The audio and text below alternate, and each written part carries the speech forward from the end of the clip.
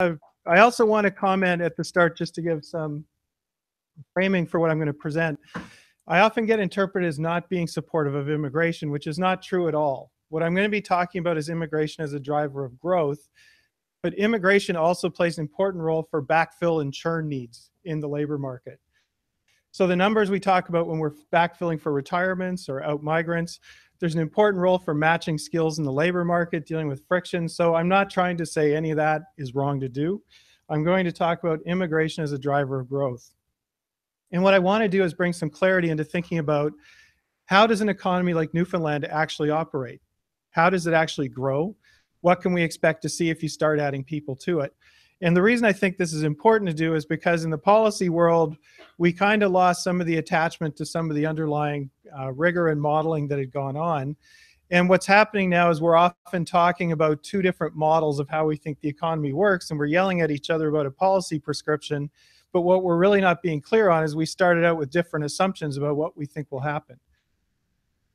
And then to get into health, I want to show you, while we're waiting for growth to return, what's going on with our promises on healthcare spending. And basically, I want to show you what a fiscal time bomb looks like. And then I want to try and convince you that population aging isn't really the problem, that we need to take action on other fronts so that we even have a hope to worry about addressing the population aging issue. And one other observation I want to start with is my bias comes from working in Western Canada, where everything was based on how do you get investment and the labor will follow.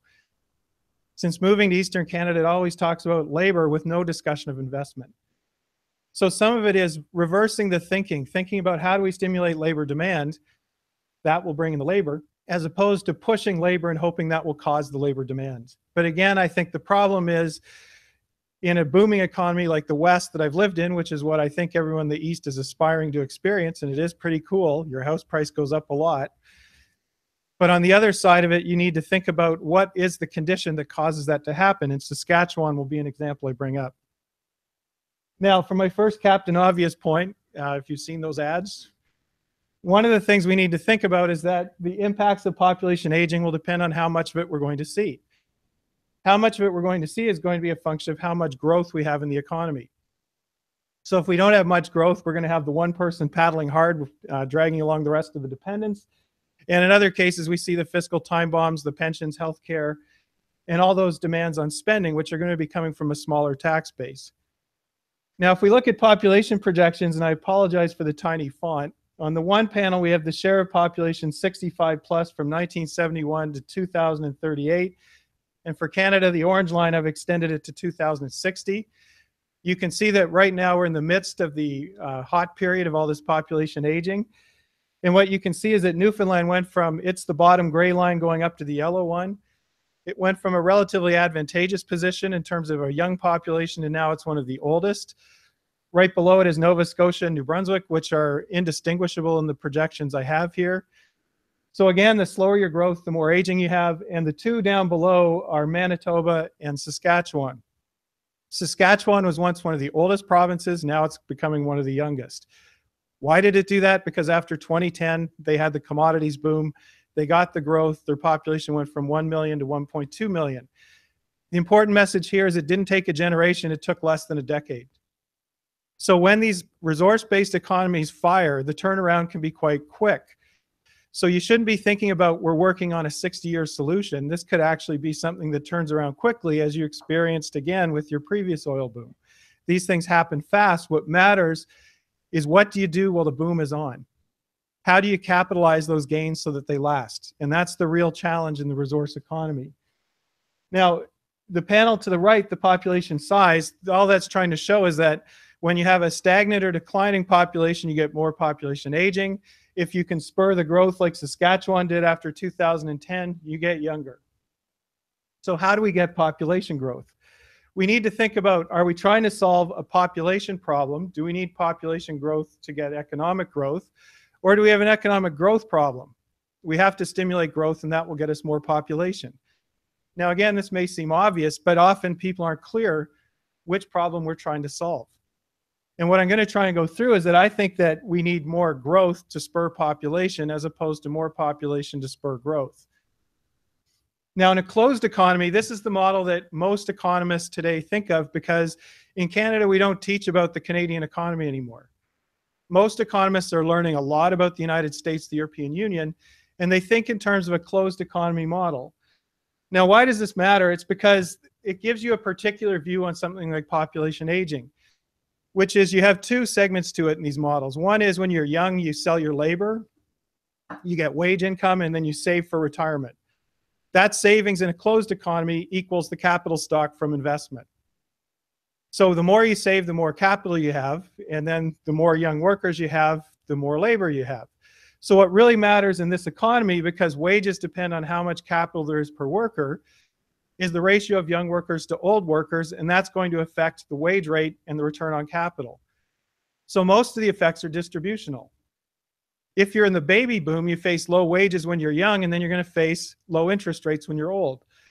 But if I'm a young worker in this economy and the baby boomers retire, that's amazing. I've got really high wages. Because in these models, I'm always fully employed too. No one is ever unemployed in these models. So when we think about what's going on, this is often the model where people say we need more immigration to get growth. Because I can add inputs to this economy and make it bigger. And that will affect the rate of return to capital, the rate of return to labor through the wage rate. But again, there's really no big problem here with population aging.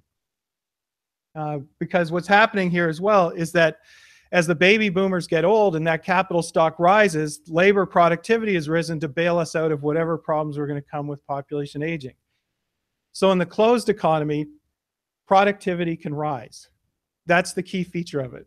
So if this is the model that's behind everyone's thinking, we have to be clear that this is not Newfoundland. Newfoundland is not a closed economy. I'm getting ahead of myself here, but the important thing in the closed economy is the distributional impacts. Higher taxes on young workers are not a problem because they have higher labor incomes. This is actually intergenerationally progressive, that we should be taking more money from the young because they're getting a really high wage because of all that capital. And this will compensate in part for the lower return to capital. And you're still better off than the previous generation, even at the higher tax rate. So this is the don't worry, be happy model of population aging. So this one, I wouldn't even say we have any problems to worry about. If there is going to be a loss of standard of living, as Bill Scarth has calculated, it's going to be about 2% in the long run of per capita GDP is lower. And this is largely due because we have too many old people relative to young. So the low incomes of retired baby boomers is what drives the lower standard of living, not the lower wage income of young workers. This is not the way we're thinking about the problem currently. We're worried about the young workers and are they going to have any standard of living? So Newfoundland's a small open economy, and I put up Donald Savoy's fine book, Visiting Grandchildren, which kind of gets at this point in a very visual way, that what we have to worry about now is labor and capital move. And in a small open economy, the amount of capital and labor that's here is all determined by demand for what you export. The wage rate you pay is not set in the local economy, it's set by the external economy. So whether you recognize it or not, what matters for your wage rates here is what's happening in Toronto or Alberta, not what's happening here. If you can't pay the return to capital, that capital will move somewhere else. So the horrible feature of this economy is that your capital labor ratio that determines wage rates and interest rates can't change in the long run. You can't push productivity growth. You can't add labor to get growth. The only thing that changes this economy is demand for the exports, because that's the only thing that can shift labor demand. So population aging is a growth problem in this context, not a distributional problem. And the important impacts are borne by the immobile population. If you're stuck here, you're going to bear most of the burden of the adjustment that's coming from population aging. And this is all because the capital labor ratio, which determines wages, which determines interest rates, is fixed because of this arbitrage condition. That if you do a bad job attracting capital, it goes somewhere else. They get rich, not you. But what ends up happening is labor follows them. So the economy tends to adjust not by getting richer or poorer, but by getting bigger or smaller.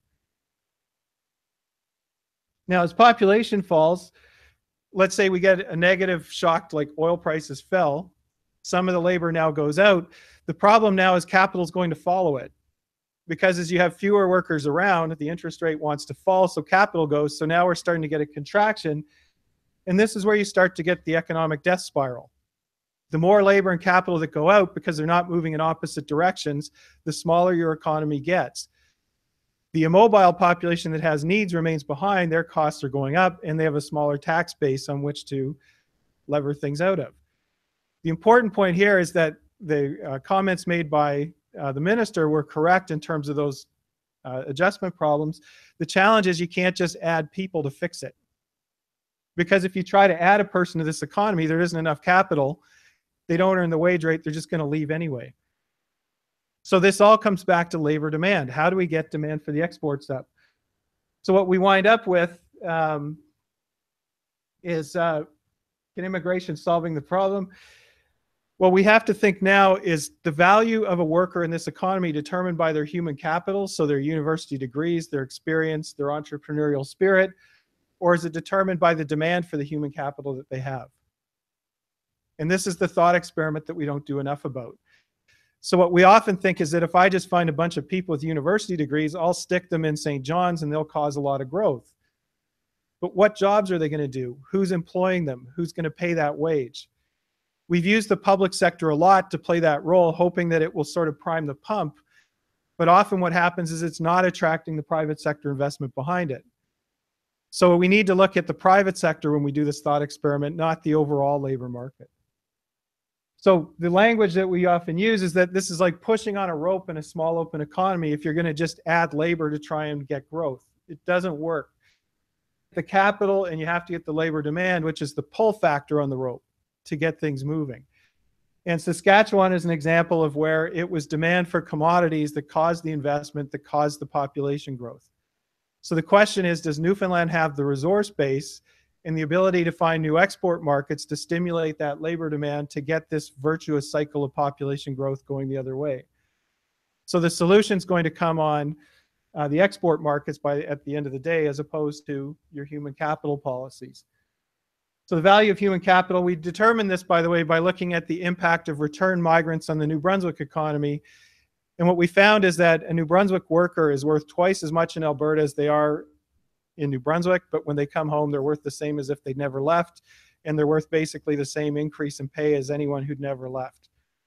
So that tells us it's the place, not the person in these economies that matters. We're trying to make the place a more valuable place to work to get the higher return. So migration is going to be driven by labor demand, not human capital policies.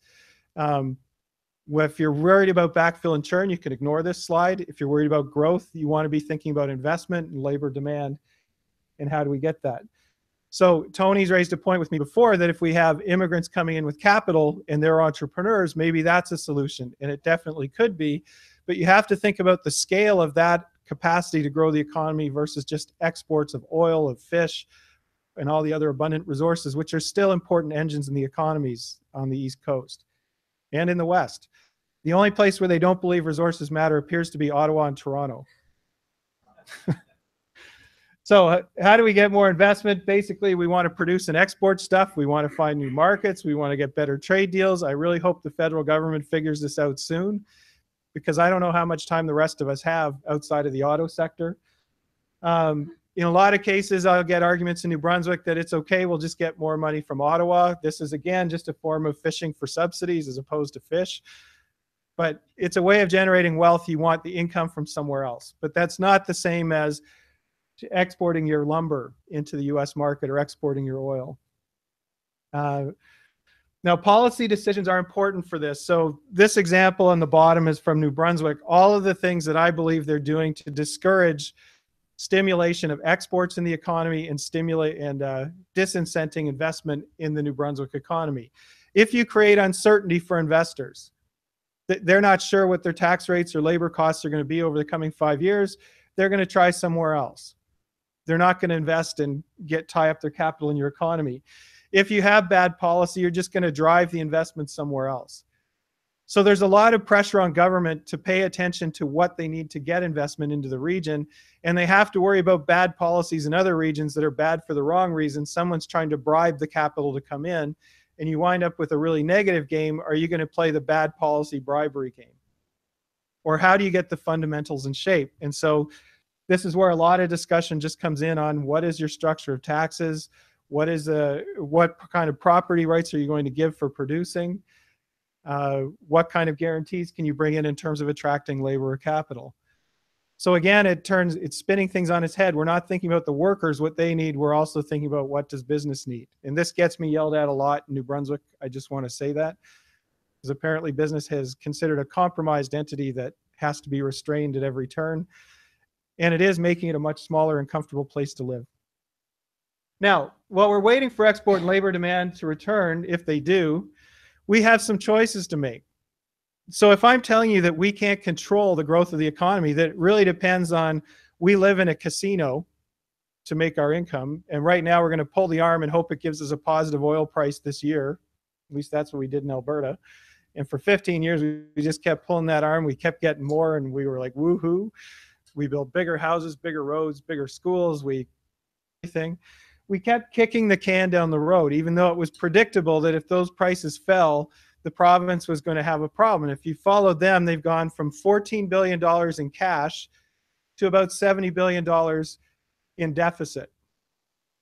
So they've had an $84 billion swing in 5 years for a population of 4 million. It's one of the poorest managed provinces fiscally in Canadian history. But because they started in a positive cash position, everyone thinks they were wonderful. But we started telling them in the 1990s that was going to happen. They didn't want to do anything about it. So what are the choices we have? We can borrow and wait. This is the tried and true Alberta approach. Hope and pray for the return of future resource rents, and that way nothing has to change. We can just say that our world is okay, we're going to be fine, those prices are coming back. In the 1980s, it took about 20 years for them to come back, and we got Ralph Klein. And that was the scorch the earth era. So what I'm hoping is we want to avoid scorching the earth again. The second is change or do something so that no matter when those prices come back, we're in a better position. We can afford what we have. What we tend to do with slow growth and population aging type problems is that we ignore that we have a lot of power to adjust in other areas, which is, are we living within our means? Are we really organizing services in the best possible way? And so if we don't have the money now, maybe this is the time to start looking at what's sustainable if the demand never comes back. So we're doing this increasingly on pensions. I think it's called risk sharing, which means if the economy craps out, I don't get paid when I retire. But risk sharing is kind of the model that we need to think about coming back. In the big view, the risk sharing comes through the housing market. If we get everything in order and the oil economy comes back, you'll have much better house prices. You will capitalize on those gains. But what can we do to change something? I want to talk about healthcare and fiscal time bombs. Now, the reason I want to bring this up is because we've known about this problem for a really long time. So in the 1990s, we started reforming pensions around population aging, but this was all federally focused. There was no discussion about what's happening in the provinces because pensions were the first thing we started to worry about. But we knew at the time the baby boomers were aging. It wasn't a surprise. We started seeing books like Boom, Bust, and Echo and Lawrence Kotlikoff's Generational Accounting coming in that said we need to do something because we can't pay what we promised to pay as everyone gets older and the tax base gets smaller. So we made some unfortunate historical choices. We chose to use pay-as-you-go finance over funded approaches to public services. If we didn't use pay-as-you-go, population aging wouldn't matter at all because you would have had a compulsory savings component and a tax system that means we've already put the money aside to pay for all these obligations. We've tried to do that with the Canada Pension Plan, but we haven't done it for things like healthcare, even though Bill Robson at CD Howe was calling for that in the 1990s after the CPP reforms. Now, the other decision we made that was really unfortunate is we left provinces responsible for the big ticket item of things like healthcare. So in other words, we created population aging as a provincial problem, even though we have a federally mobile labor force. So this whole idea about who's a Newfoundlander is kind of bizarre.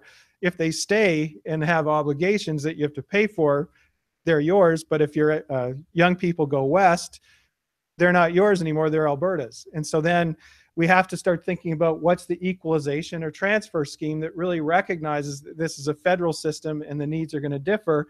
And again, the federal government doesn't want to go there because they know it requires much more of a transfer to the east, and in particular, taking away some of the transfers they've just been giving to the west. by going to things like per capita grants for healthcare as opposed to age adjusted. So again, these pressures are coming. And then the other one is, and universities are guilty of this too, we entrenched entitlements to public resources. So at a time when student demand is declining, universities don't have to give up any of that money.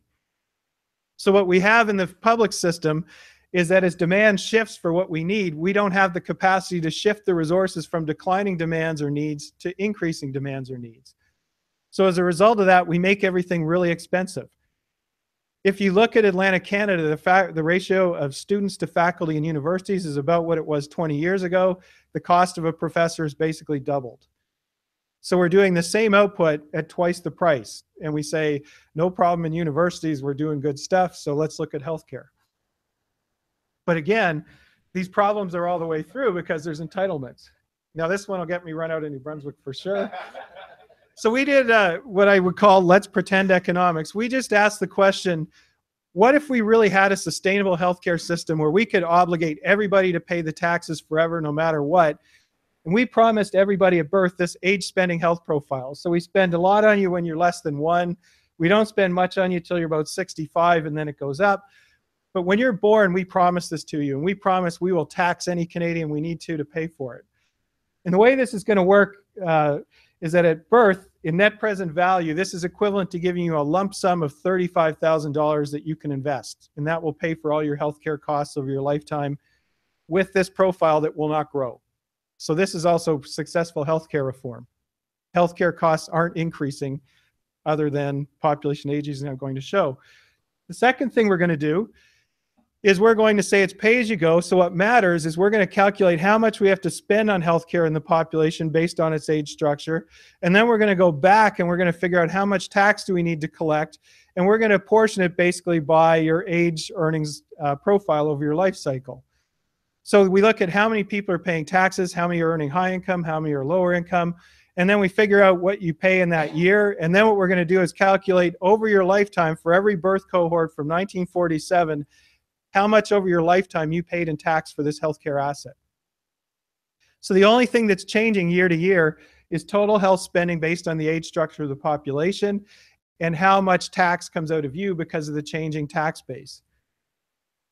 Who gets a good deal out of the healthcare system and who doesn't. And these numbers may never happen, but what they do point to is that the real problem we're going to have is political sustainability. That are your kids really liking you enough to give up a whole bunch of their wealth, as I'm going to show you at birth, just to be Canadian or a Newfoundlander? So these are what age tax profiles look like. The blue line shows that as you get old, you get most of your healthcare spending late in life. The red line shows that you pay most of your tax between 25 and 54. So what matters in this economy is how many people are between 25 and 54 and how many are over 65. So it's a pretty simple thing, but it turned out computationally it was a little ugly, as I'm going to show. And remember, we're only going to have that 1% annual per year for healthcare spending. There's no other inflation in healthcare costs, which have typically been running between 2 and 5% per year. So we got rid of the big cost driver. You can call it technology or whatever you want, but this is just the population aging based part. Now, what do these age profiles look like? Well, those are the amount of taxes we would collect from each birth cohort by age over their lifetime. So the bottom line, the black one, is if you were born 48 to 57, your peak tax rate there is probably around $5,500 just to meet healthcare obligations. I'm the yellow line, 58 to 67, still not bad at 6,000. My kids are up around the red line. They're going to pay 8,000 to 9,000 at peak for the same asset that I had. So one way to think of this is Canada likes me more than my kids because they're giving me a much better deal on the same asset just because I was born at the right time. So what I'm going to do now is I'm going to take the net present value of these age tax profiles and I'm going to subtract off the healthcare asset value. Or the way I'm going to do it, it's going to be the healthcare asset value less what you paid for it. So a positive number means you got to transfer at birth of wealth. We like you so much, we gave you money and said, go invest it. And if it's a negative, it says, we don't like you, we're taking your wealth now, and you owe us going forward. You're born in debt just to pay for these obligations. So on the left, what I have is that Newfoundland? No, that's Canada. So Canada, the blue bars, is a situation what it would look like in Canada if we had no immigration. So what this shows is that up until about, oh, I can't even read that, but if you were born as late as the late 80s, you were still getting a positive benefit of the healthcare system. It was transferring more money to you than it was taking away. But for anyone born since 1990, you're paying more for this asset than you're getting in its value. And it's declining in value over time. The orange bars add in the last 30 years experience with immigration. We assume that carries on for another 30 years. What you'll see is it just pushes the problem down the road. It doesn't solve it. It just, you know, it's now going to be people born after 2020 that are going to pay, not before. And frankly, what have the unborn done for us lately anyway? So it's kicking the can down the road. The gray bars, I want to highlight, if the current generation returned to a fertility rate of 2.0 right now, this problem would go away. But the societal implications of encouraging a fertility rate of 2.0 and what that would mean for labor force participation and what that would mean for changing relationships in society would be pretty massive. So fertility can fix this, but it's not clear how you get a fertility rate in a mature economy of that size. But that's the only fix for it, is recreating the mistake of the baby boom. We can do this again. Now, Newfoundland is this panel over here, and I realized it got a bit weird because my grad student who was doing this kept referring to immigration, but when we were doing provinces, he really meant migration. So the blue bars are the net taxes, and they're on the same scale as on the left. So you can see that there's a bigger problem in Newfoundland after birth cohorts after 1990. If there's no outmigration, you have the blue bars. So population aging is more severe. The birth taxes are quite high for young Newfoundlanders. If we add in the historic experience without migration and that slight decline in population, you get the orange bars, and I had to truncate them to fit on the same scale, but the system explodes. You cannot collect enough tax out of young Newfoundlanders to pay what's been promised, and so effectively this is insolvent. So the healthcare system under a pay-as-you-go basis cannot pay for itself going forward, because this is the level of tax you would need to take out of your young population is just unreasonable. Like on the bottom, that's a $15,000 birth tax. You owe, it's like student debt at birth. Are you prepared to impose that on a young population? And it actually goes down to about $55,000 debt at birth just because of the health promises. So the bigger problem is that even if you did everything to solve that population aging thing, and we talked about different options, making people healthier, trying to pre-fund it, changing the tax arrangement, most of those are too late. We can hope to grow out of it.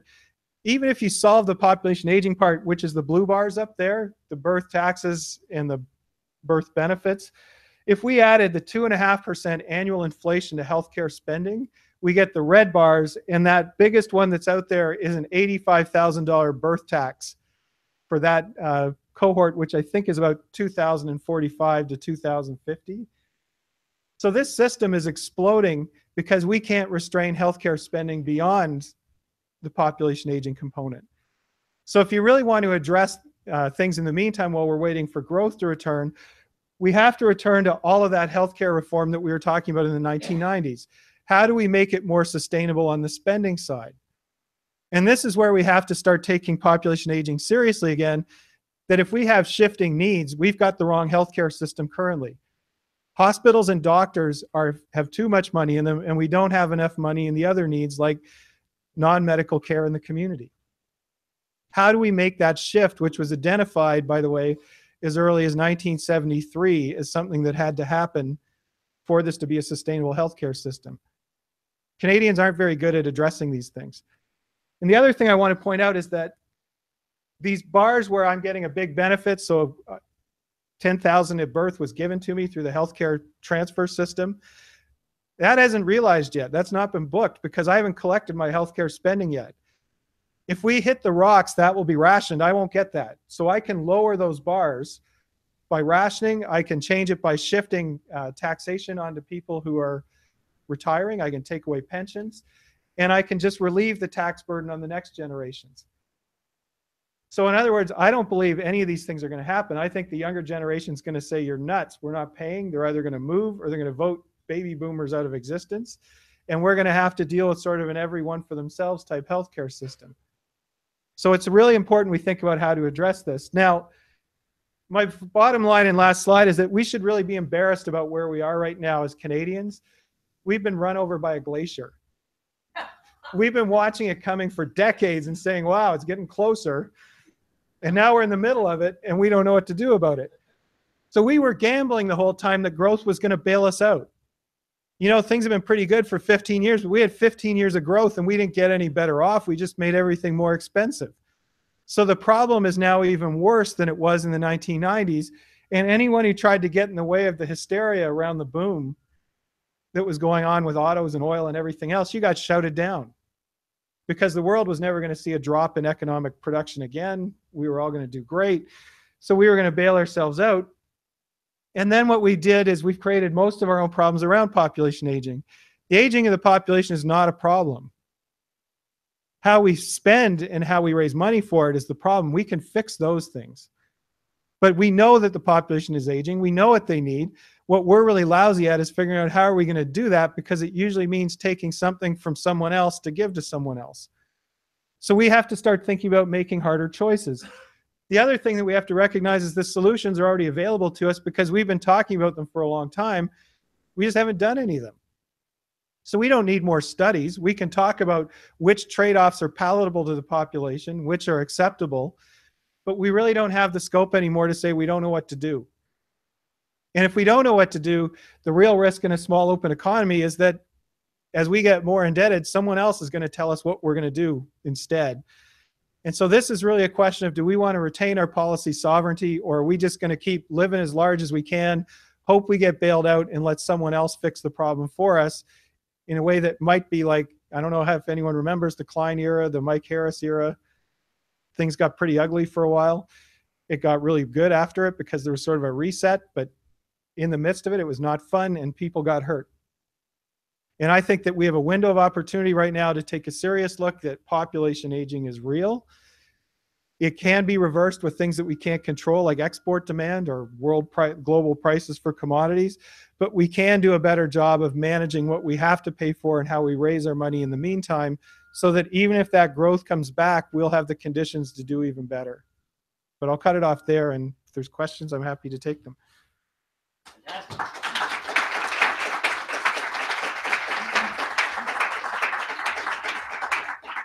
Thank you, Herb. Under time. Great precedent for the day. I think we probably have a mic that we can get to people. Any comments, questions? Someone right here, John? Richard. Say who you are and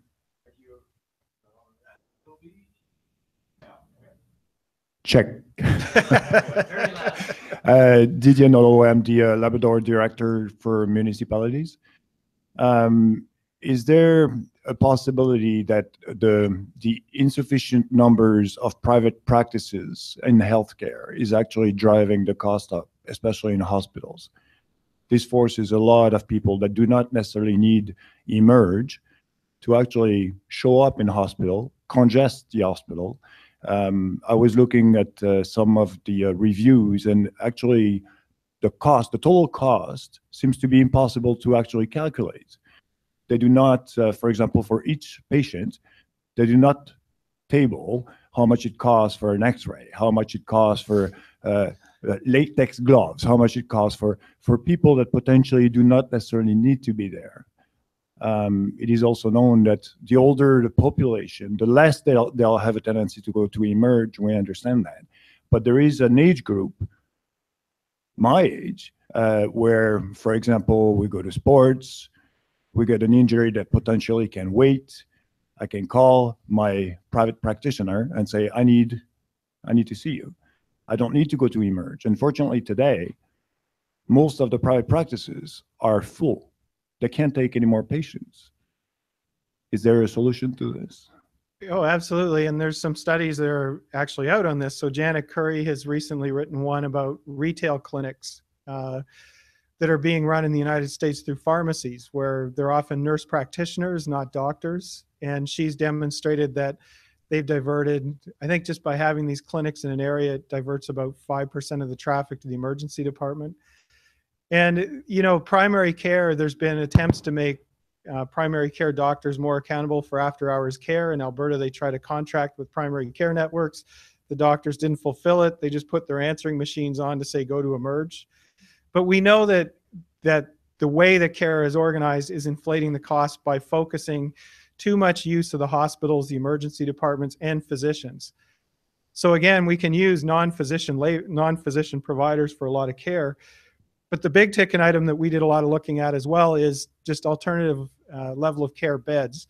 So seniors who are waiting in an acute care bed because there's nowhere to discharge them to. In Alberta, I think it was 600 of those beds in the system are occupied per day, which is equivalent to a full hospital in the big city. And so if you could figure out how to get care into the community, it would be worth about, I think we calculated $500 million per year just in reduced healthcare spending by moving them to a lower cost setting where their needs were met and they're not in the high capital intensive hospital setting, which is about $1,000 a day at least. So the organization of how we do care, the monopolization of the right to provide service on physicians, on things where we do know that nurses can do it. The test that we should really look at is when doctors don't want to go to remote areas and they say a nurse practitioner is fine, we should be looking at what happens to health outcomes with the nurse practitioners versus a physician before. And if we get a null result, that tells us that we have more degrees to substitute. I've also done work on a wellness clinic that was looking at preventing chronic disease burdens, and we were able to link the program participants to Alberta Health Services hospital emergency department and GP utilization data. And we found that people in this wellness program, which was largely counseling, multivitamins, and just access to a care provider, diverted about 15% of traffic of these participants to the emergency departments, about a 20% reduction in hospitalization. And I forget, it's about 5 GP visits per week was the average effect if you scaled it to the population. So we know that prevention, we know that care in the community, we know that reorganization, we can make those dollars go a lot further. But what we're doing instead is we keep shoring up the existing system just by adding more money, hoping it will gain better access. And one final point on this, we have doubled the Canadian spending on healthcare since 2001, and it's achieved no gains in access and no improvements in health outcomes. So if we found the resources to double the budget and accomplish nothing, it tells us that we got a lot of money in healthcare that we could probably use a lot more wisely, but there's going to be a lot of fights over that because we're talking about taking someone's entitlement to budget away and giving it to someone else. And as often recognized, we're actually talking about someone's income or someone's job because we need the job somewhere else. Thank you, Herb. Gentleman down here, could you introduce yourself? Mike Clare, Harris Center. Wonderful presentation, Herb. I liked how you took a different perspective on facts we already knew, and it opens up new ideas. I'd like to get your reaction to a comment that was made here on the campus a couple of weeks ago by a local investment person, Larry Short, who said that we're $15 billion in debt in this province. We're just on the verge of a major downgrade in our bond. 2/3 of that debt is owed to outsiders, bonds and all that. 1/3 is debt we owe ourselves, which is mostly pensions. You look at countries like Greece, Ireland, etc. When the outside investors demanded repayment, it's the local people that got the haircut. It's the pensions the public pensions especially that were cut, etc. Just trying to get your reaction on, are we there? What are your thoughts on that strategy? Well, our next keynote speaker has a lot more expertise on some of these issues than I do. Richard's written some great books that address these debt issues, but I'll give my own take on it, which is we're not sure. If the federal government rides to the rescue, you won't have to take that haircut, but you'll have to accept more controls over what you might do with your budget going forward, or what kinds of contracts are acceptable. So the draconian one is it's all outside investors start dictating how things are going to go. And if you're like the city of Detroit, you actually just default on all the pension obligations.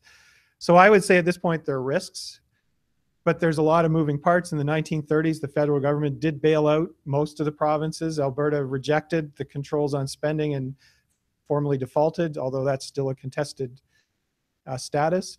In other cases, I can point at examples like New Brunswick in the 1950s, Saskatchewan in the 1990s, where international investors did dictate that they had to change their spending and labor contracts in the public sector or the bonds would not be purchased. The biggest problem you face with the downgrades and the interest rates is that I'm not sure what your debt service costs are at this point, but in New Brunswick, we spend as much on debt service as we do on post-secondary education. So every year, it's almost $1 billion is just going to pay for services we had in the past. So we couldn't afford it in the past, but we gave it anyway, and now we're using our youth and obligations going forward to pay for it, and that's the rebalancing we have to think about. Now, if it were all Canadians that were the external debt holders, there might be a really interesting discussion to have about just default, that we're just not going to pay it and see what see what comes out, because Confederation was actually driven by everyone defaulting on their debts and the federal government agreeing to take them on. So one speculation is we might wind up with an Atlantic Union. If everyone defaults at the same time, the feds get embarrassed, they take the debt, but we now have a super province. And we can argue where the capital will be and have a conference on that. Okay, we're eating into our break now. So Tony, quick question, comment? I'll be quick. Herb, fantastic, very intuitive presentation and down to the earth. Even non-economists, I'm pretty sure they can understand. Here, so I'm really kind of open to the ideas of how to generate new demands, open up new market for exports, and so on and so forth. I want to draw a comparison of Australia, for example, very similar to Canada, right? In terms of resource-based economy, you have small population, immigration program, so on and so forth. I mean, really they are, in many ways, fishery used to be our largest industry. Now, since the cod, fishing was collapsed. And then we open up new shellfish market. Actually, as we have a lot of customers, in big markets like Japan, China, and so on and so forth. I mean, I was in Fogo Island, about 2-3 weeks ago. I mean, they got sea cucumbers. I mean, we actually have no taste for it. I mean, those Chinese customers love it, right? We have the seal, of course, that's a little bit controversy, the seal product and so on and so forth. The next, actually, the second largest industry after resource industry in Australia is actually higher education, right? They use that as export market, right? We all know this. I used to teach in Australia. So guess how much they charge for one international student? 38,000 Australian dollars a year. And how much we charge? I think 3,000, 4,000, right? And even you double, triple that, it's much lower. So I think, we, in this province, we tend to have this kind of, give free access to everything, right? Education, resource, another thing. So maybe we should think about, right? The situation like Australia, how to open up this new market in fishery and education and tourism. We just mentioned 18,000 beautiful coastlines, and right, a lot of people would like to come here to see us. I mean, especially European people. People. I mean, we have actually easy access, right, to London or Dublin compared with Vancouver. So I think these demand certainly is there. I think we should really open up our mindsets. I mean, the government can do their parts. And when I was in Fogo, I mean, some fishermen still say, we don't want to sell our fish product to foreigners. I'm not sure about the idea. So, really, I think it takes time to change the culture. I still strongly believe my major donor's words, Mr. Jaroslawski, he says, economy is the biggest problem in the province, but most challenging issue is cultural transformation. That's the reason why I got a title of cultural economic transformation for the chair. Thank you, Tony. Brief response, sir. So Australia is an interesting counterexample to bring, because I've also been down there through their boom and bust, and they're not always sunshine and roses. They made a major reorientation towards trade with Asia. But the whole time they were trying to get trade with the US. We have trade with the US, now we're trying to get trade with Asia. The biggest difference in Australia is they have a federal government, or the national government has more control over things like healthcare. They're much more urban. They've killed off most of their rural. because everyone lives in big cities down there. And I think the real example you want to look at is Tasmania compared to Newfoundland. And then the final thing I want to say is, moving to the east, I don't think culture is the issue. I think that there's incredible, the ability to make something work out of really tough circumstances. So I was reading about the cod stocks were coming back in Newfoundland, but what the interesting part of that story wasn't the cod stocks came back, it was what the fishermen were doing previous to that. They didn't give up. They found something else to do. And so it's always, you know, the spirit's there and the effort. It's just someone's got to start throwing some fuel on the fire to give them some help. Because when you take that much effort and that much commitment to a location, it seems like maybe that's an untapped potential. And we need to be thinking about more about the people and what they can bring, as opposed to, you know, we're just going to look for the next big thing like sprung cucumber farms as opposed to sea cucumbers. So Alberta's had a lot of these gaps as well, in Saskatchewan. But the remarkable thing is when you go and look at what people do to make a go of it in these provinces, that's something you don't see in places like Ontario the same way. So I think culturally, I don't think there's a problem with people having the wrong attitude. I think the great culture, tough place to make a go of it. The question is, can you make it easier for them?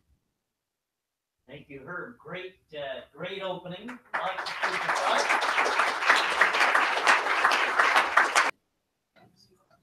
Superb start, and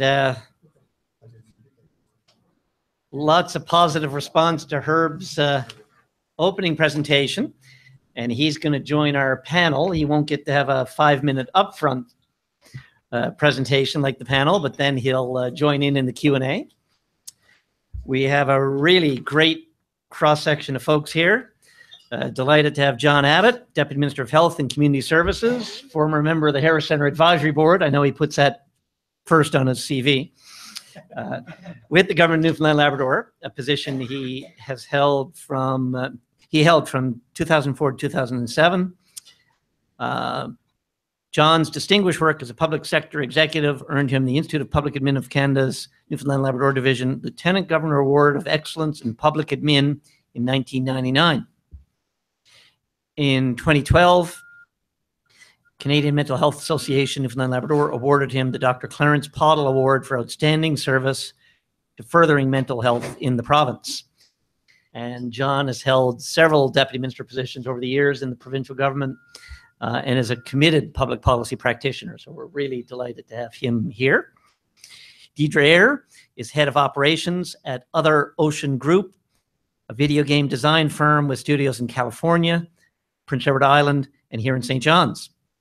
She is also vice president of Newfoundland and Labrador Interactive Media Alliance and a member of the advisory committee for PEI's Entrepreneurial Launchpad program. Deidre is recognized for her commitment to economic and social diversification, her collaborative efforts with educational institutions, typified here today, and her success in recruiting top talent from around the world. So when we talk about growing our economy, we couldn't have anyone better than Deidre here. Stephen Bornstein. Dr. Stephen Bornstein has been the director of the Newfoundland and Labrador Center for Applied Health Research since it was established in 1999. At NLCAHR, he leads the Contextualized Health Research Synthesis Program, an integrated knowledge translation program that addresses pressing health services policy and technology questions for the provincial health system. We think we're pretty hot at the Harris Centre. We often look to Stephen for models of how to do this kind of knowledge mobilization, policy synthesis, connecting with the community, connecting with government. So it's, and in fact, Stephen did some of the early work that led to what became the Harris Centre. He's also co-director of SafetyNet, Memorial University Center for Research on Occupational Health and Safety. And Stephen also has a background in government, which is not mentioned here, but certainly helpful in this discussion. And I'm sorry, I should have checked ahead of time. Apologies. Derek Messacar, okay, is a research analyst at StatsCan and an adjunct professor at Memorial. He is an empirical microeconomist with research spanning topics on the economics of aging, pensions, saving, taxation, labor markets, and behavioral public finance. So awesome combination of skills and knowledge here. And we'll start in the order I introduce you folks. And John, 5 minutes. I think we'll keep you at save on time, if that's okay with you. Good. Well, good morning, everyone, and thanks for this opportunity. I guess I'll be the spokesperson now for the health sector and the health implications of what Herb presented, which I found quite good, quite succinct, and I think appreciative of really where we are in this province. So his last slide there, we talked about we're getting run over by a glacier. Well, that's, if it's taking his macro theme or presentation, and I would say, you could say the same about the health piece in particular. Now, whether it's a bigger iceberg, a smaller iceberg, or bergy bits, I don't know, but it's probably an equivalent analogy to make. We have seen and know for umpteen years and have predicted where we are today in Newfoundland, in Canada, and certainly internationally. I mean, we draw, in terms of our work in the department, all the data that's there, all the analysis that's there, and I think we have a good appreciation of the challenges that we currently face and will face, for some time to come. So what we've done as an exercise, for instance, so in Newfoundland, we're spending 28% more per capita on healthcare than than the national average. And again, to Herb's point, our outcomes are, not even at the national average. They are certainly most of the key indicators less, and significantly less or worse than what we should be and need to be. So we've got, a lot of cultural change to make in terms of our health and how we live and how we can live a much healthier lifestyles. And again, we know all of that, but we're not doing it. And you just need to go, just walk around any hospital, any mall, anywhere, and you'll see evidence of very unhealthy lifestyles and the results thereof. So anyway, we did an exercise this past winter to see where we quantify that differential and what that would mean and what we could do about it and what changes we would have to make. Because we talk about it, but I like to quantify it and then put it in front of people and think about it and talk about it and where possible make some decisions. So we look at what our drivers of our costs, just looking at the cost side of things. So our hospital costs are among the highest. We have more nurses than any other jurisdiction per capita. We have more, believe it or not, we have more doctors than most other provinces per capita. But it speaks to why do we still have to wait to get to see a family doctor? So we got issues in how they perform and how they and their productivity and issues like that. So anyway, we went right through the spectrum to cost. So we know within our system where we need and can pull out cost. The challenge for us now as a department and as part of the government is to find acceptance of that change and the need to change, whether it's with the provider community, and they will say, yes, but it's over there. Our nurses are out with a campaign right now. We need more nurses. And, you got to listen to what they're saying and why, but they're speaking to a particular problem that they've identified within the delivery of nursing care in this province, but their solution is more nurses. I wouldn't say that is the solution. Our physicians are looking, again, for more, to cover more, to be paid more, as an example. So we are looking at, in a practical way, we're looking at all the scopes of practice of all our providers and who can do what job and who can do it best and who can do it at a lesser cost and give us the same, if not better care. So we're mapping that out. We're looking at the whole issue. You mentioned, Herb, about the alternate level of care. Those are patients in our hospitals that really should not be there. In many cases, shouldn't be there in the first instance, but obviously they're there, and how we can move them either home or to personal care home, assisted living, nursing home bed sooner, faster. And we have that mapped out, and we're doing a lot of work in that area. And actually, we have really been putting a push on over the past year, and we're seeing some significant change there. So we know we have to invest at the community level. So bottom line is we need to take all the best evidence, apply it, and then see where we go. So tomorrow, for instance, we're looking at, we have a sponsored by CIHR, and we are looking at our mental health system in the province and how we use a step care approach, which basically says, you go to as patients present themselves, and the classic here is you go to your family physician, he or she says, yes, I'll refer you to a psychiatrist, and you're on a wait list for 2 years. Now, what happens in those next 2 minutes, 2 days, 2 months, 2 years? Obviously, you've lost that patient. So we are now going back to square one on that. So we need to do a lot of reform. We need acceptance of that reform, and we have to achieve it, or else we are going to be in serious trouble as a province, financially, fiscally, and otherwise, because we are 35–40% of the budget, and we need to be seen as bringing our costs down. We've been fortunate over the past 3 years that we've been able to stabilize our budget at basically zero growth. And we need to literally ratchet that down over the next 5 to 10 years. And that's what we're working on right now. Okay. Thank you, John. Deidre.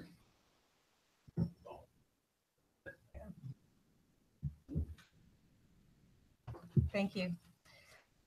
So I'm not going to talk about any of that. Good. I think the best way to position what I can contribute here today is to give you a little bit of the story of our company.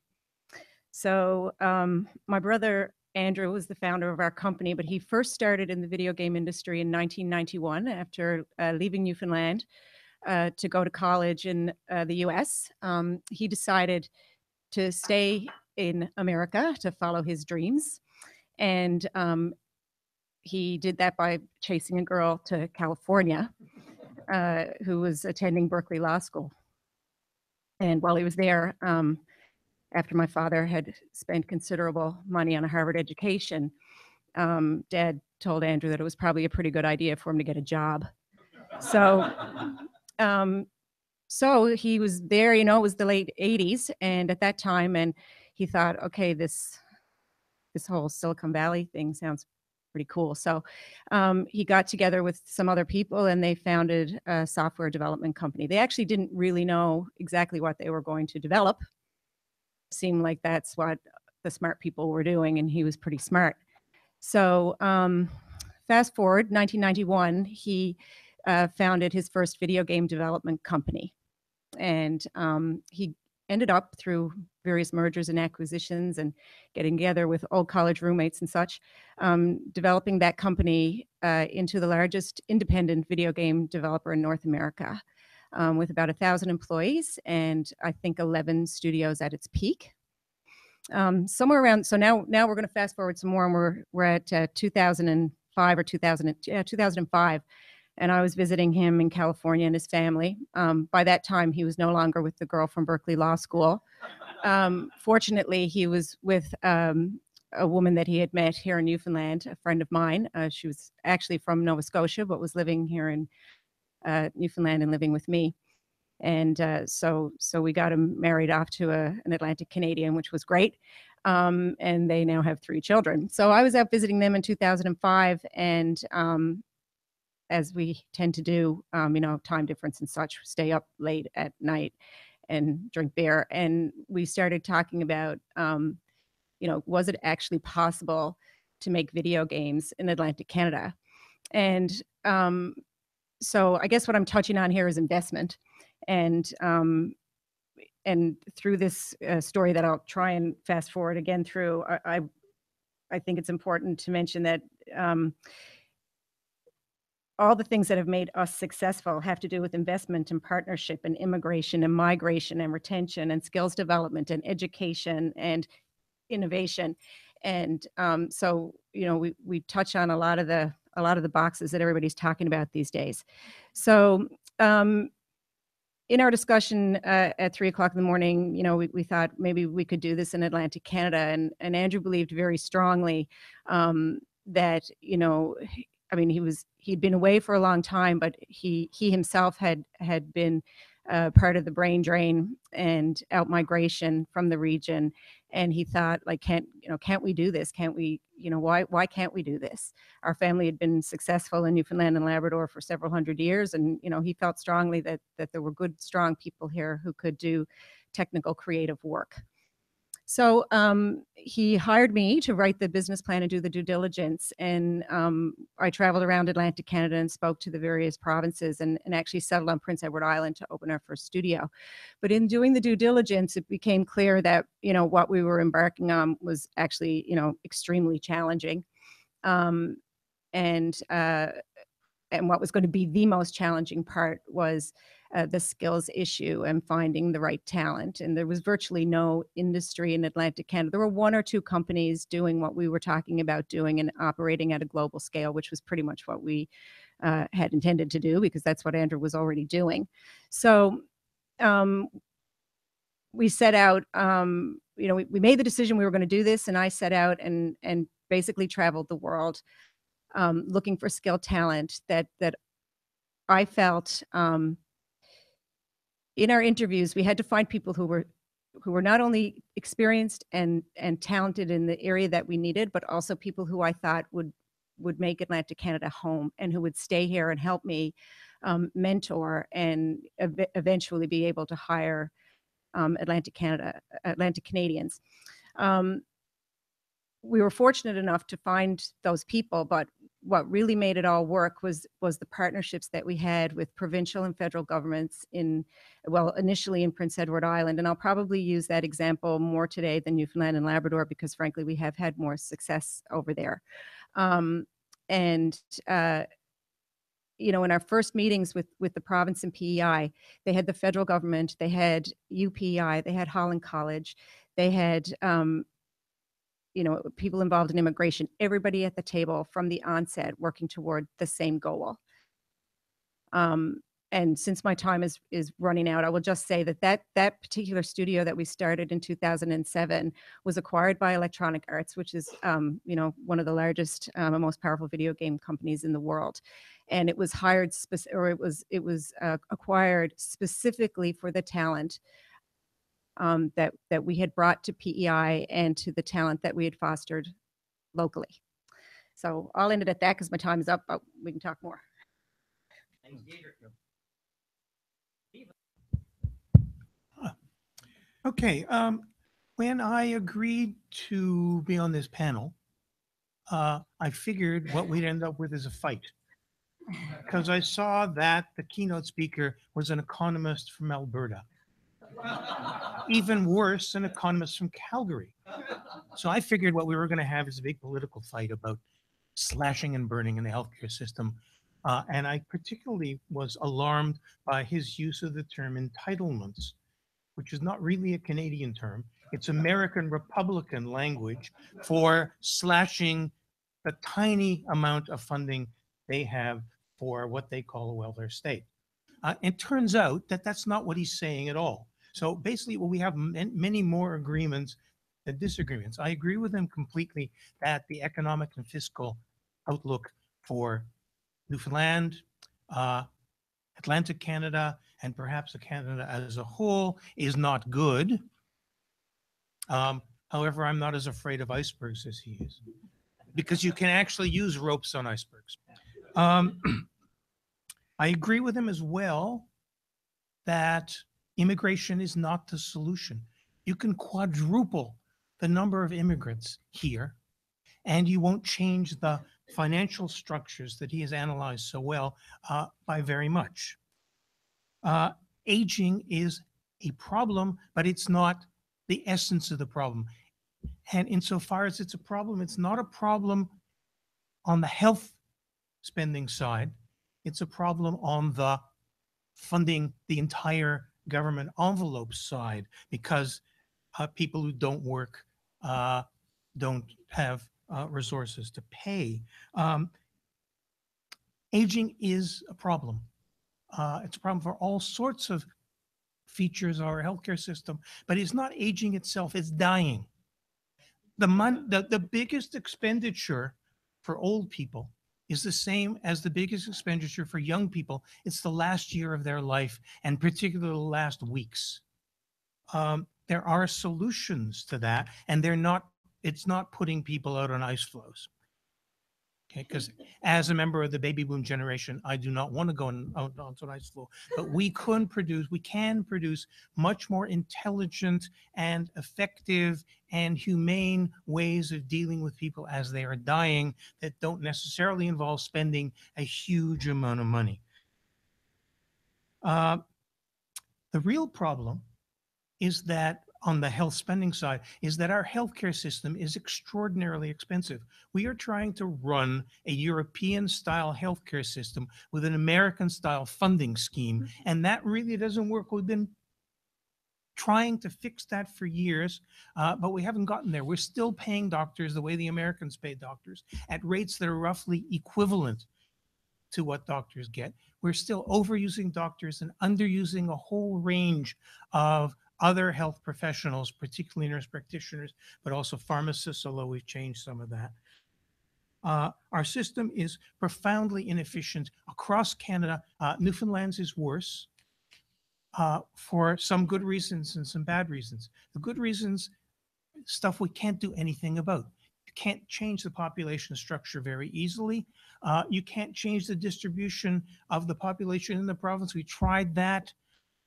You see the boats being dragged across the waters. That's probably not a solution either to any extent. We have to figure out how to run our current healthcare system more efficiently and effectively. And it doesn't necessarily involve contraction. It may, in fact, involve expansion.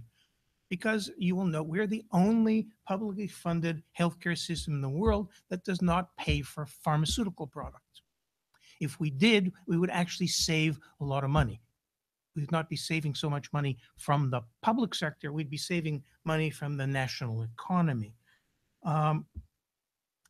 So there are ways to save money. Tax reform may be one of them, but I don't understand how you can structure a tax system so that people at different ages pay at different rates. Maybe you have a solution that I don't get it, but there are all sorts of ways to save money within our current health system. And John and I are actually working on it. We have a research exchange group at the center that I run on cost and value in healthcare, considering how we could do what we're currently doing and even more, but spend less on it. And partly there are big technological fixes out there in computerized health services, artificial intelligence, remote services, a whole range of things that could be used to cut down the spending problem. Whether it helps the financial problem, I'm not so sure, but I'll leave that to the economists. Thank you. Stephen. And last on the panel, Derek. So first and foremost, being an economist from Ottawa, I'll try not to start a debate too much, but on that note, let me say first and foremost, thank you very much. In both languages, I'll say first and foremost, thank you very much for the invitation to be here. Merci pour l'invitation d'être ici aujourd'hui. And I'll just start with a couple of quick notes on the presentation that we heard from Dr. Emery there, and then I'll just say a few more general comments. So first, I wanted to say I really did like the emphasis that we heard today on this open versus closed economy concept. I think that's particularly important in Canada, and not only from the wage to capital ratio that we heard today, but also from other perspectives as well. And one that comes to mind is income taxation. If we approach income taxation from sort of a closed economy approach, then I don't think we're getting the full scope and dynamics that we would necessarily expect to see. So a good example that would be Michael Smart from the University of Toronto, who came out here a couple of weeks ago through the CARE program at Memorial and talked about interprovincial competition in taxation, and that when we increase taxation at the higher end, when we create new tax brackets at the higher end, people have the option of moving. They can pick up and move locations themselves. They can relocate across provinces. they can also redirect and reinvest their funding in other ways to try to alleviate some of that additional taxation. So that's something that also comes to mind in terms of what we need to be considering from sort of an open economy perspective. I also wanted to emphasize this idea of pay-as-you-go. We heard talk of pay-as-you-go with the Canada Pension Plan. Some of you may know that the Canada Pension Plan went through significant reforms back in 1998. We saw very modest reductions in benefit eligibility, but at the same time, significant increases, basically a doubling of contribution rates by employers and employees into these plans. And we basically moved the Canada Pension Plan away from a pay-as-you-go system to a fully funded system and significantly increased the solvency of these programs. So what I think is really interesting and important to emphasize from this is that it does show change can happen, reforms can happen, things we can do to increase the solvency of these programs. Just more generally, I wanted to say this population aging, it's sort of an umbrella term for several different effects that are happening simultaneously. We have the cohort effect where the baby boom generation is moving into retirement. We have this migration effect, so out migration of younger workers in search of better jobs. Older workers are also coming back to retire so that they spent a lifetime contributing to other provinces' tax systems and then come back to draw from local pension programs and so on and so forth. But there's also this life expectancy effect that simply people are living a lot longer than they used to in the past. And if you look at it about 50 years ago, the average life expectancy has gone up by about 10 years for men and women. So this isn't just a couple of years we're talking about. This is quite significant. And if we look at how today's retirees are faring, we see that they have replacement income rates in retirement of about 60 to 80% of the income that they had in their normal working years. So they were really, they're doing pretty well on average. This is coming from generous public pension programs, but it's also coming from relatively high enrollments in traditional or defined benefit workplace pension plans. What we're also seeing is that employers are moving away from offering these defined benefit programs, and the onus to save is increasingly being left entirely to workers. To prepare for their retirement is being increasingly left to this younger generation. And really the comfortable living standards of today's retirees make it hard to call attention to how much challenges younger workers are expected to face when they do reach the age of retirement eventually. I mentioned the increase in life expectancy. One thing to note is that through the reforms of the Canada Pension Plan, we didn't see changes in the age of benefit eligibility. So the benefit eligibility was at 65, it remains at 65. And so really when we see declines in private savings rates, but increases in public spending on public pension programs, the net effect of that is not entirely clear. There's an ambiguous net effect here as to whether younger generations are expected to do well. And I'll just conclude by saying, really, this raises the question of the ability to work of older workers. Tammy Shirley, Kevin Milligan, and a few other economists from Ontario and British Columbia have done studies looking at the ability of older workers to continue to work once they reach sort of the age of normal retirements, once they reach the age of 65 and over. And what we see is that, or at least what they've found, is that people tend to have, in terms of at least a health capacity to work, about an additional 5 years beyond what they're actually doing. So there does appear to be a capacity to continue to remain in the labor market beyond what we're actually seeing. And to address the issue of taxation in ways that you could reduce the sort of the burden of remaining in the labor market and to increase the tax base for older workers to continue to be in the labor market, one thing that comes to mind is age-dependent taxation. And so age-dependent deductions and other forms of age-related tax and transfer programs that could help workers stay in the workforce longer. Thank you. Thank you, Derek. So loads more insights, angles on what we're dealing with here, multifaceted. I'm going to let Herb have a few words before we finish, but does anyone have a comment, question? And we'll get the mic up here at the front, and you can address it to a particular panelist, or they can all weigh in, or whoever feels like it can weigh in.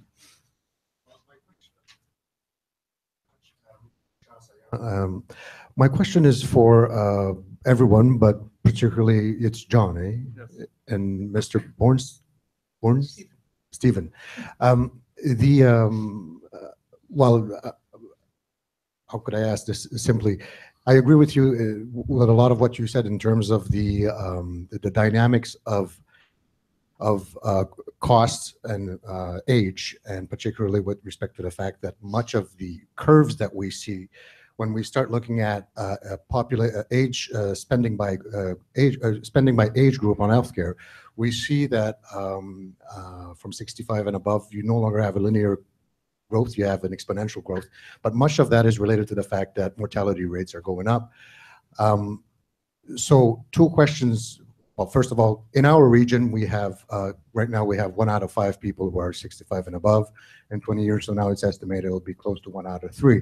So we'll have about twice as many people, unfortunately, facing the event of death than in the rest of Canada. So that in and of itself means that we should be focusing even more on novel ways to reduce spending for that particular sad eventuality. The other question I'd have for you is, what's the role of chronic conditions in that age-intensive spending? John, do you want to start? Go ahead. Okay, quickly, chronic conditions are a crucial issue, but they stretch out. You know, some people start with a chronic condition at 12. At some level, you can call cancer. Now that we're getting better at keeping people alive, a chronic condition. So it has less to do with aging than you might think, although people aging and the prevalence of chronic conditions do vary together. So yes, it is a problem. We are getting better at dealing with chronic conditions. Basically making a lot of conditions that were acute into chronic ones, but also we're getting better at treating people with chronic conditions. What we do about the cost of death, I mean, partly it's community-based palliative care. For the moment, we have very expensive palliative care because we insist on bringing people into the hospital and wiring them up and spending a huge amount of money in their last 2 weeks of life. If we got better at sending people back home with really sophisticated community-based visiting care, we would spend a lot less money as people die. I would also point out that the irony of this extended life expectancies is that Newfoundland's just not that high because our health status is lousy. So Newfoundlanders die about 3 years earlier than the average Canadian, which in a way saves us some money. There's an upside to everything. John, I don't think you'll be promoting that, but Yes, come here and die earlier. At home. Well, at home. my dad lived Yeah. by the motto, live fast, die young, and leave a good-looking corpse. And he achieved that, so I don't know. Yeah, Sorry. Darryl said there's not much I can add to what Stephen said, but we are focused on, sort of breaking this down to cohorts. So we are focusing on end-of-life care, and I mean we have a particular program that says we will provide you supports up to 28 days. So on the assumption that you're going to die on the 28th day. Now that so we got barriers within our programming and our servicing. We have community health nursing, very competent, but that's okay until 4 o'clock Friday. So what happens that night, that weekend? So we have a lot of systematic barriers that we have to knock down, that we are working on knocking down. Now we have to engage, the structure of our workforce. So we have to engage the nursing union, physicians to change their practice. And sounds easy, but it takes a lot of conversations and a lot of arm twisting at times to do what we all know needs to be done.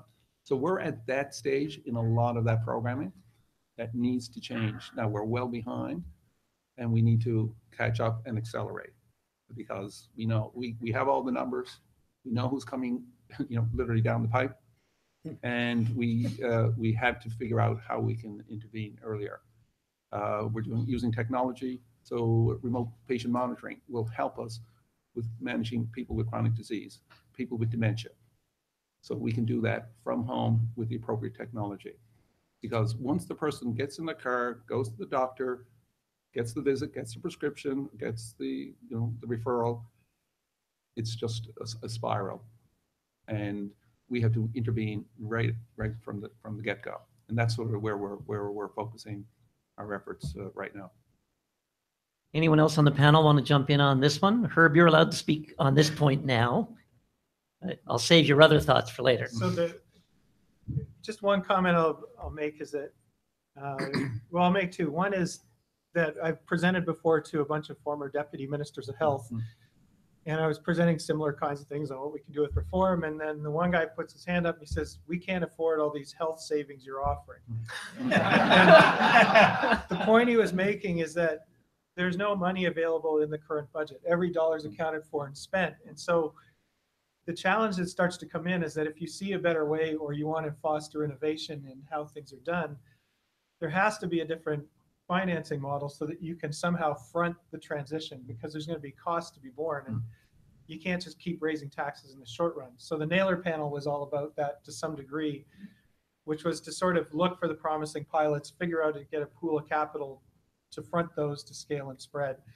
And even on the IT type things, the big challenge for the region is how do you scale and spread?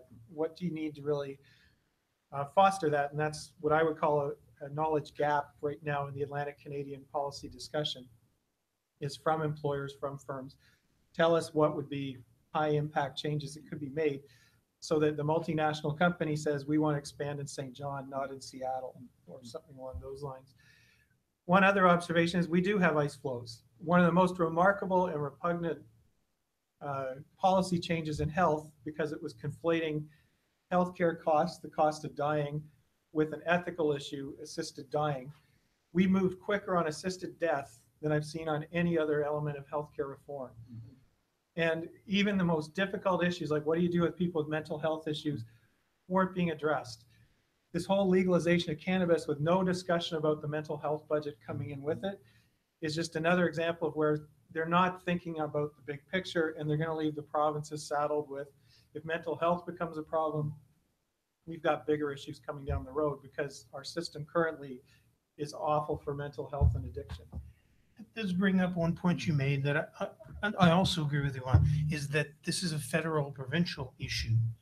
Much of the change that you want to introduce will have to be done at the provincial level, but you can't violate the basic principles of the Canada Health Act, and you also shouldn't have to do all the invention in a tiny little province, rather than having much more interprovincial collaboration on the side of health innovation than we currently seem to manage to be able to do.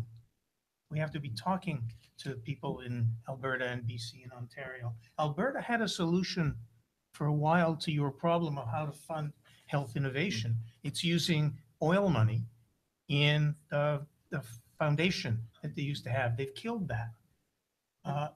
Norway has a solution, but the rest of Canada doesn't. So a quick point on that, because we did work, the Prentice government, before they fell to the Notley government, had proposed to eliminate the Alberta Heritage Foundation for Medical Research, because the logic that came out of Stephen Duckett, health economist from Australia, was why would any jurisdiction invest in its own innovation when you can import ideas for free?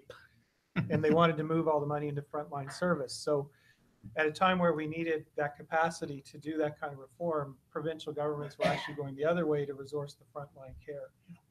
So we don't resource innovation.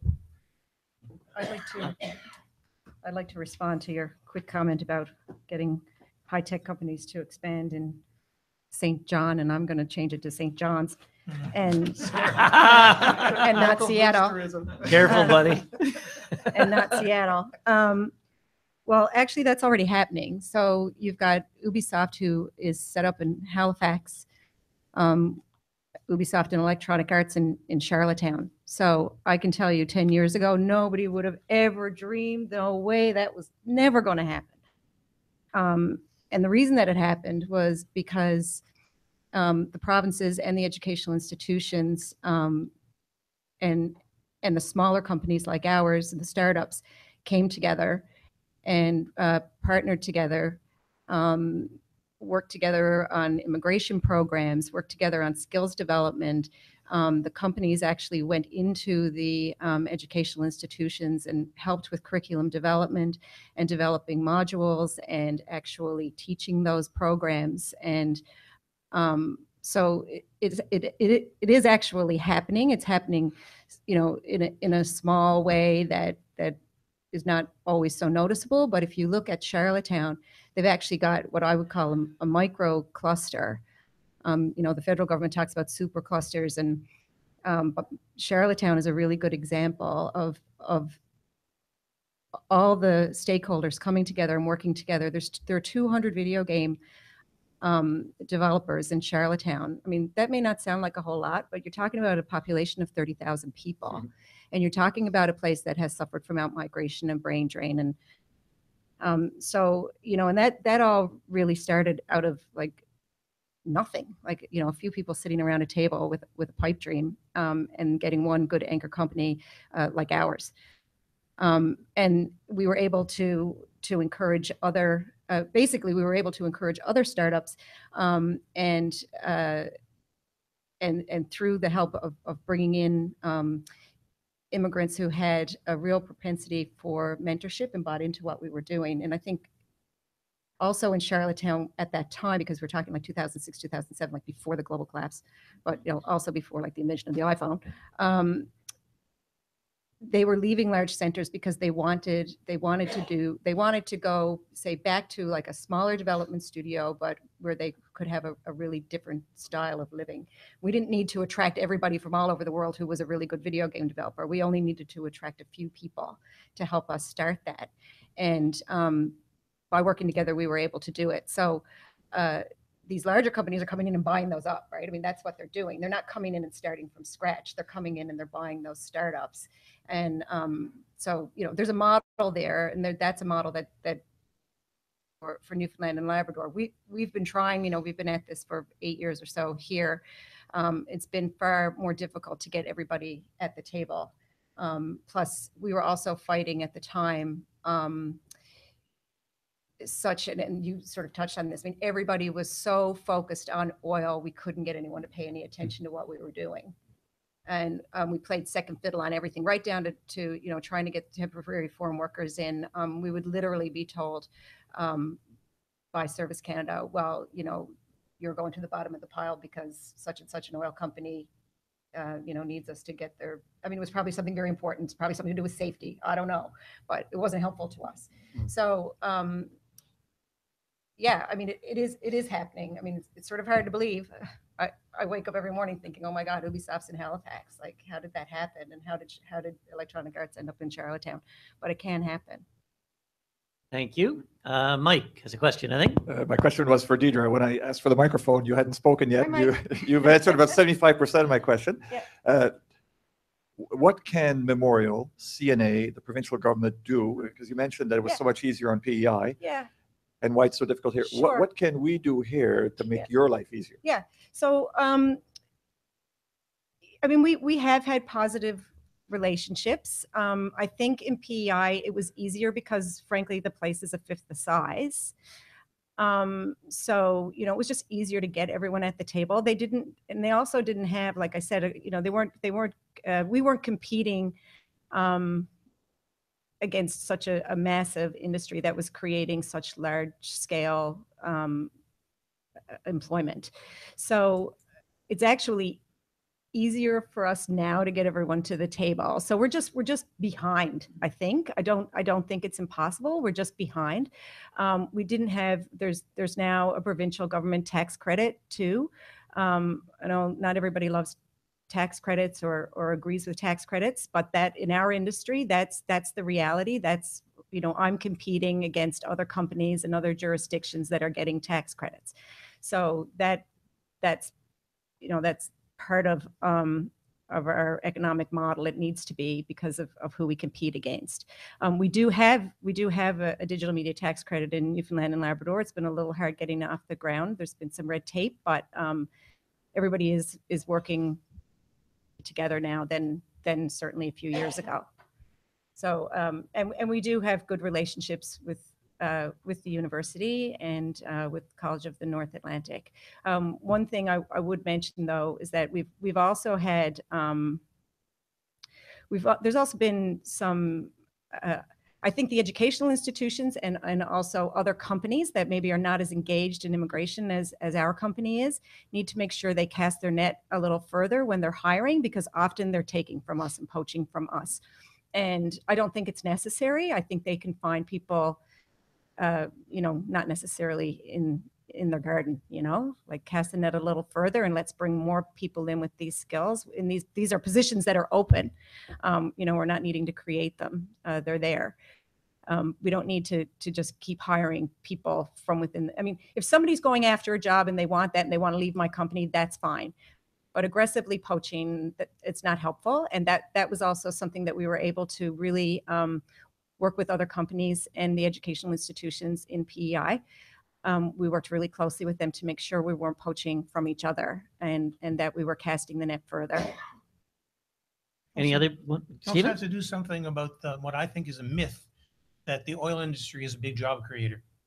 The health sector is a big job creator. Frankly, oil, if the price goes up, most of the jobs will end up in Alberta. They won't end up here. The offshore platforms do not employ many people. So we need to think about the kinds of economic activity that are not resource-based.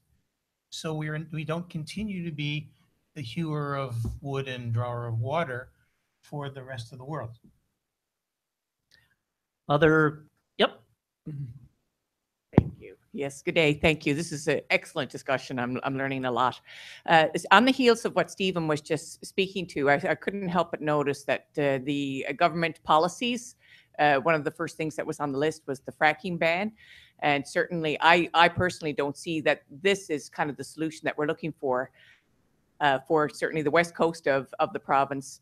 When we're talking about a resource, a tourism-based resource that is unbelievable, and an ecotourism sustainable resource. Now, I'm St. John's representative, so here I am talking about the west coast, but the reality is I don't just give a damn about St. John's, I give a damn about our province. So I just want to make that one point right there, that I think that there are a number of different ways that we can help. It's not going to be the big win. It's not that big basket full of eggs and such that's just going to happen. But I do think that there are sustainable ways that we need to invest in terms of economic development. Certainly IT, you know, as certainly as Deidre's business as well, you know, these kind of industries certainly. But cultural and ecotourism obviously is a huge asset that we have. And, you know, there's a lot of improvements that we can certainly make there as well. The one thing that there's two things other things that I wanted to comment on.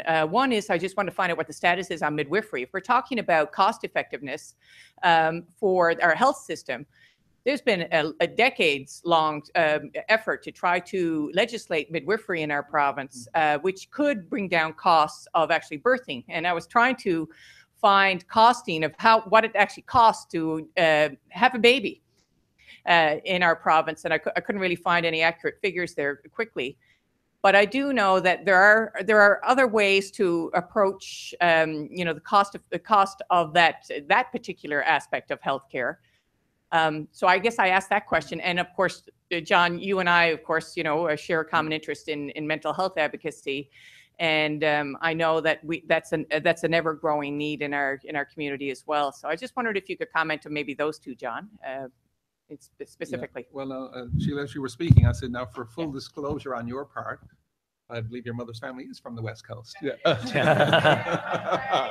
right. Just to help out her when he responds, that's all.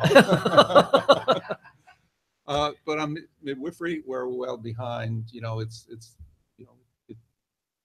that being said, we now do have a consultant in the department who is now out in the field, recruiting, developing, programming. And her biggest challenge, she will tell you, is engaging the physicians and to let go, because there are others that can do this probably much more effectively and willingly. So, and yes, and from a cost point of view. So that's definitely accepted, and certainly on mental health. And one of the points that with the new federal dollars that are coming into the province, albeit not large, but we are using those dollars to really to kickstart the transformation. You know, we have our action plan, you know, as a result of the all-party committee process.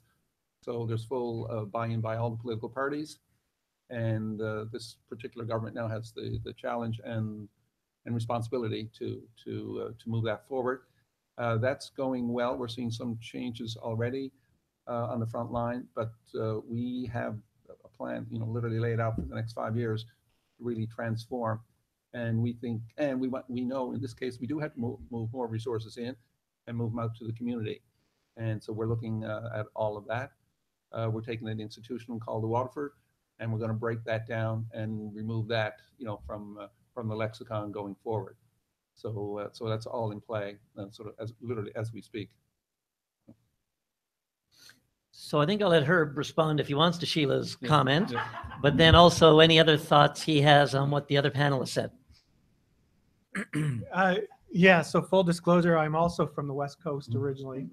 So I spent time in every region of Canada until moving to Atlantic Canada was my first opportunity to live here. The fracking ban point wasn't so much in the context of we must frack in order to be better. The context is in the era of social license, a lot of our investment historically has come in infrastructure from private sector. So pipelines, development of the resource base.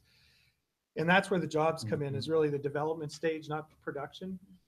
But what I was trying to highlight is that when we have these moratoriums and we have international capital, it doesn't just signal shale fracking is closed for business. It may signal other mining operations that you don't mind are going to be an issue. So on the West Coast, they're still trying to get their LNG going, but they have the same challenges now around getting social license for that to go forward.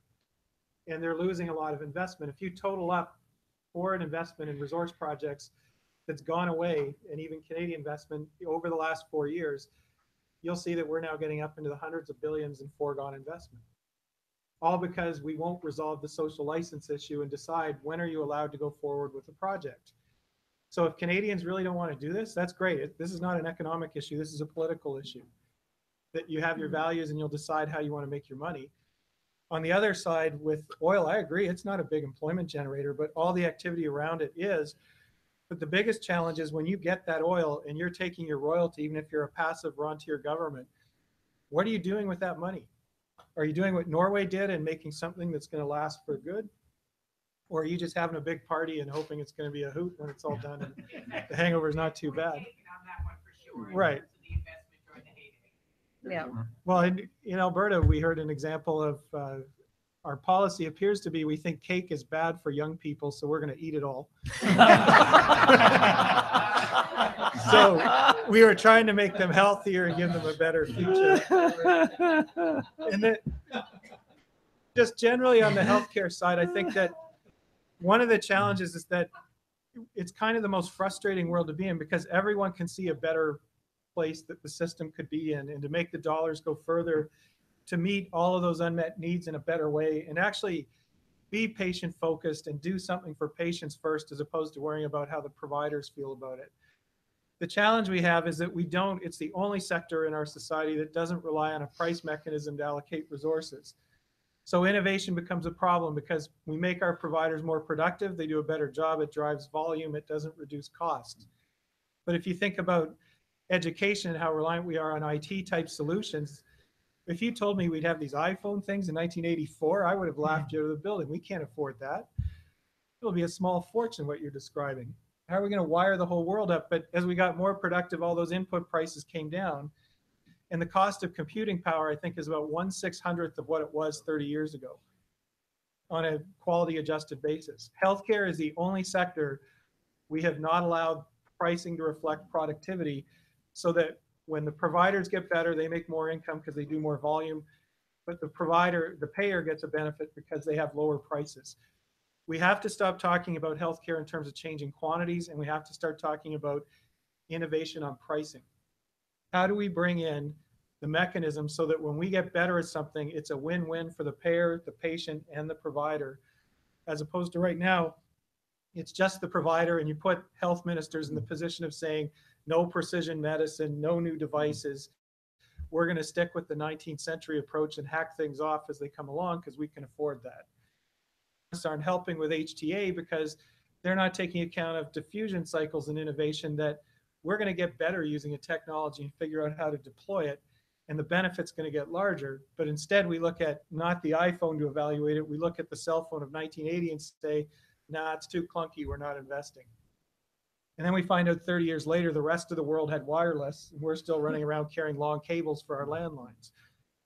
And that's where Canada's fallen behind because of the Canada Health Act, the lack of pricing in the system, and the inability to give levers to health ministers to, you know, they don't have to fire anybody, reduce pay, but there should be more say in where the resources are allowed to go.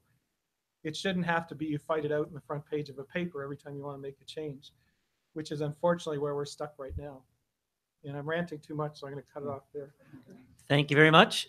Tony only gets this chance because he's co-chair. We're over time for lunch. Sorry to abuse the power. So, but just quick comments. You know, less than a minute. So really like the idea you said when we talk about the you know the overspending in Medicare. You know, maybe something related to supply regulation. For example, medical doctors overtime, doing a lot of overtime. But they don't want to stop that, right? You know, it's a supply of limited supply so they can get a high pay. This is one issue. The other is that maybe the protection of turf. You talk about Deidre, you talk about that. You know, sometimes we interview some companies or whatever, and they always say this is perfect fine. You know, we no need to do research. You know, or innovation, whatever. We're doing the best job. But sometimes it's just kind of I think it's the issue, not really about lack of human resources or something. But sometimes just, kind of protection of the turf. I'm not sure. Yeah. Anybody on the panel have a compelling need to speak one more time? There's wise people. I love that. Compelling need to eat. Exactly. So we're going to break for a lunch. We'll thank the panel in a second. We're going to come back 12:10 sharp. And you can get your lunch outside, bring it back in here. And I think it's been just an amazing morning, and I don't say that lightly. So thanks to Herb for getting us on the right foot, the panel, and you. Great start. It'll all come together more this afternoon. Enjoy your lunch. Thanks to the panel.